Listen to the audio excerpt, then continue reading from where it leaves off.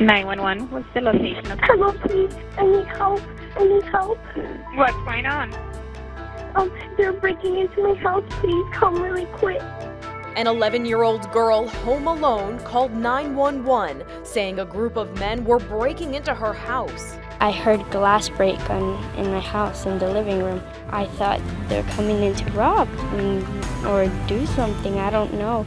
Ashley Bermudez recalls the terrifying ordeal as she ran up to her bedroom to hide while on the phone with the 911 dispatcher, waiting for help to arrive.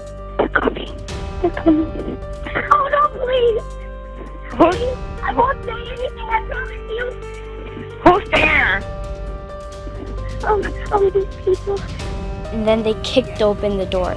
And then when they saw me, the man that saw me, he said run to everybody that was in there. So they all ran, and I went to my window and I saw the car like zooming off. Investigators say the men got into a stolen car and sped away, crashing into a flatbed truck nearby.